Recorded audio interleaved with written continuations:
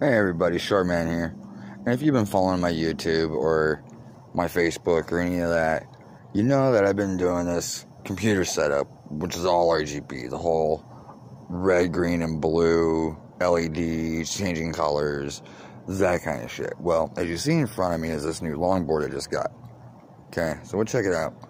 And you know me, I wouldn't own it unless it was RGB.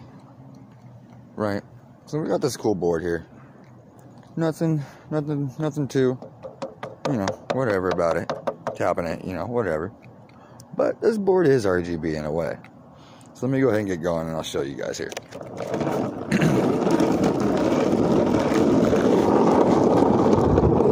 That's right, RGB wheels.